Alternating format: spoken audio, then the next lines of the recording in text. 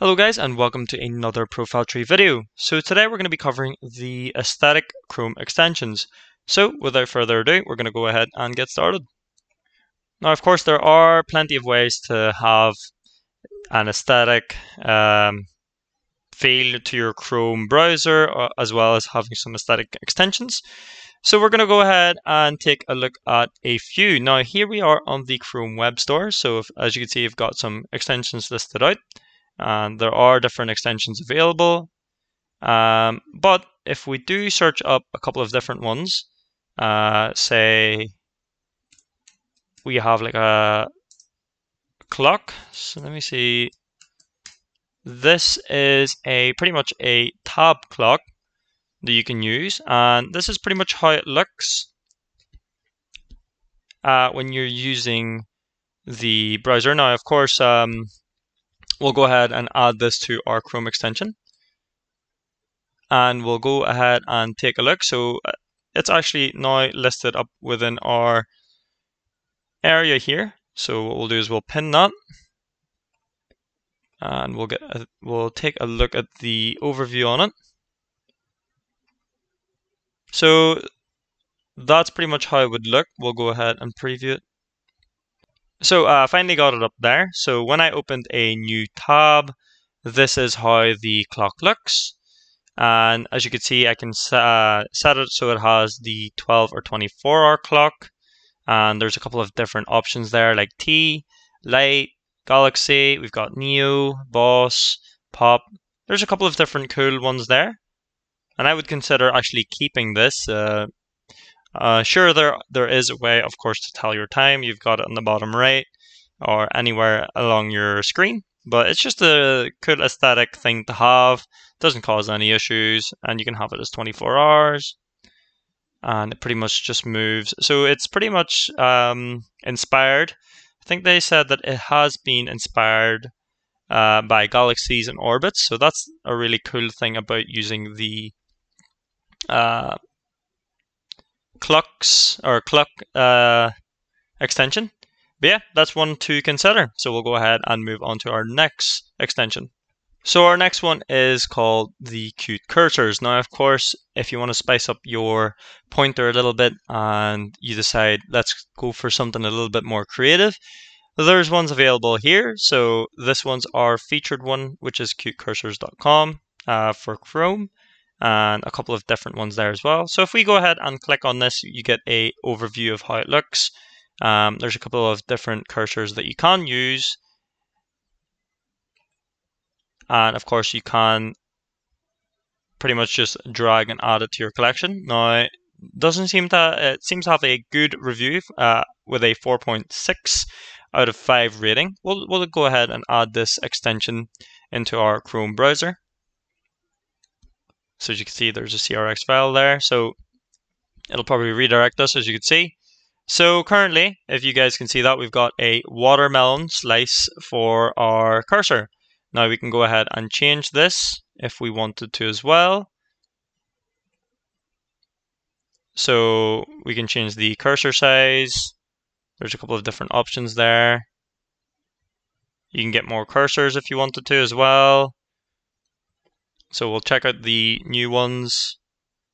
We can preview that, as you can see. So if we wanted to add that, we can add that in. And that pretty much just adds that cursor onto our area here. And I can even change this to an old one. So that's how the cursor looks, as you can see. Nice classic retro look. Let's see, maybe we can change it to another one. So here's a pointer there. There's the Mario one. So there's just a bunch of different ones that you can choose from. And loads to choose, as you can see. You've even got wallpapers as well for backgrounds if you wanted to. Digimon, Cutest Dogs, Dragon Ball, Pokemon as well. Some of their top cursors, which is the Among Us characters. They've got Super Mario ones as well. So just a whole load of different ones that you could use. So that is one of our next aesthetic Chrome extensions. We'll go ahead and take a look at our next one. Now, our next one is called Cascade. Now, if you're looking to make your notes or your video chat or anything pretty much a lot nicer looking, then Taskade would be the one to use. So we've got a quick overview on how it looks there. This is pretty much where you can customize your workflow, your meetings, agendas, weekly tasks. It just pretty much just gives a overview on what you would need to do. So if we go ahead and add this to our Chrome extension, just take a quick look at it. Okay. So you can open a default tab. Of course, we would have to sign up to use it. So this is pretty much the welcome or welcome page to the Taskade. Of course, you have team notes there. You can invite people as well. You've got your calendar, which you can keep a hold of everything. Anything that you've starred, some of the tasks that you may need to accomplish. There's a lot of things that you can add through here. And of course, this is our workspace, and we've got a roadmap as well, some templates, as you can see, weekly planner, our bullet journal, content strategy, mind maps as well if you need them, and then things that you can mark off as complete. So this is very handy to have. So I would recommend to have Taskade, especially if you just want to be organized. This would be the Chrome extension to use. So what we'll do is we'll go ahead and take a look at our next extension. Okay, so this one is Thyself. So basically, this just monitors basically your mental health, or you can master your mental health. So we'll just add that to the Chrome extension. So that's just a quick overview on how it looks as well. If we have a look at it there, there's an overview. So it just pretty much just a way for you, especially if you're working, you know, a way for you to track your mood, to, as I say, support your mental health, just to keep you clear as well. So how you can choose here how you want to achieve thyself. So you could just say, support my mental health. And you can, of course, you would need to activate permissions as well. So we'll just allow permissions. And then this is where you would go ahead and sign up as well if you need to. So we'll skip it for now. So it's telling us here, as you can see, what do you feel right now in this moment. So of course you can feel rage, happy, joy, goofy. There's a couple of different ones basically just to help you with your mental health. So we'll just say happy. So we'll just drag that mood in there.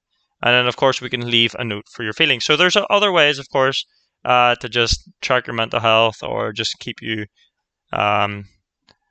all good, just to basically keep you going as well. So these are one of the extensions to use if you want that sort of aesthetic or just a way to track your mental health as well.